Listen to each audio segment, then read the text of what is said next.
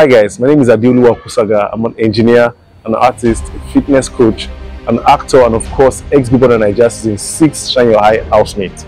Welcome to my exclusive interview in La Mode magazine.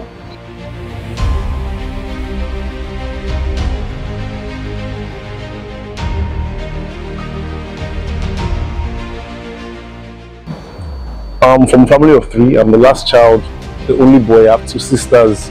Of course, I'm a Lagosian, I'm a Yoruba boy, more Yoruba, you know the vibe.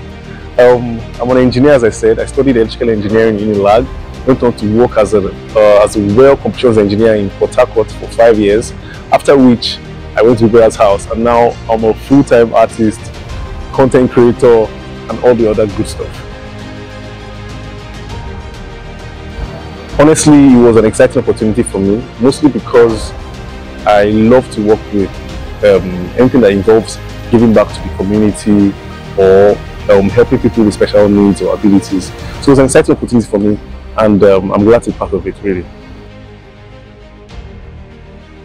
As regards to hosting, you know I'm going to bring the vibe, the class, and the swag. Just put all those 3 things in a smoothie, have a shot.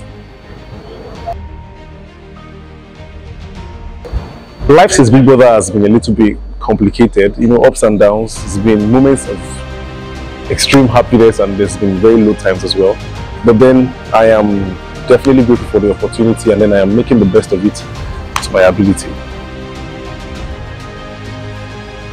To talk about my love for art is to take you back to my childhood. I've always loved drawing. I've always loved watching people draw, paint, dance, sing, everything art. Like when I was younger, my mom, when we go to parties, I would just get lost. But then she would tell her friends that she knows where I am. I'm obviously with the band. I'll just stand there beside the drummers, and I'm enjoying the music because I love art. So I'm really happy that now I have the opportunity to show my art to the world. Yeah. Well, La Mode October event is the perfect way to celebrate independence. As I said, giving back is just what makes us human. So I feel like it's a good platform where people can come together and celebrate people with special needs, educate them, and you know, have a good time as well. Mental health is the topic that I feel people need to be educated on better. You know, people need to acquire more knowledge about this. They need to shed more light on it. That's why I'm happy that an event like this is coming out, so that people can learn more about mental health.